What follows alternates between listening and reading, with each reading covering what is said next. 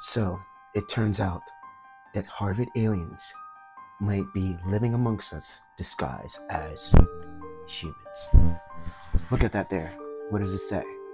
So this is from the New York Post, PBD.com, and other sources that give this enormous revelation that is coming to the light, or the light. So I am the author of the book, Black in the Era of Deprogramming, a brief look at the universe and our mental state from inside the human mind. And I discuss how this little green alien, could be called the Ube lizardman from Sumeria and the Mesopotamian culture, is one of the protagonists to human civilization. He is a reptilian, and so this is discussing like greys or reptilians and how they can be disguised amongst our community as humans. So, what do you think about this? Is this disclosure? Are we there? Be sure to buy my book on BarnesandNoble.com, Amazon.com, and many other outlets that my book is available on.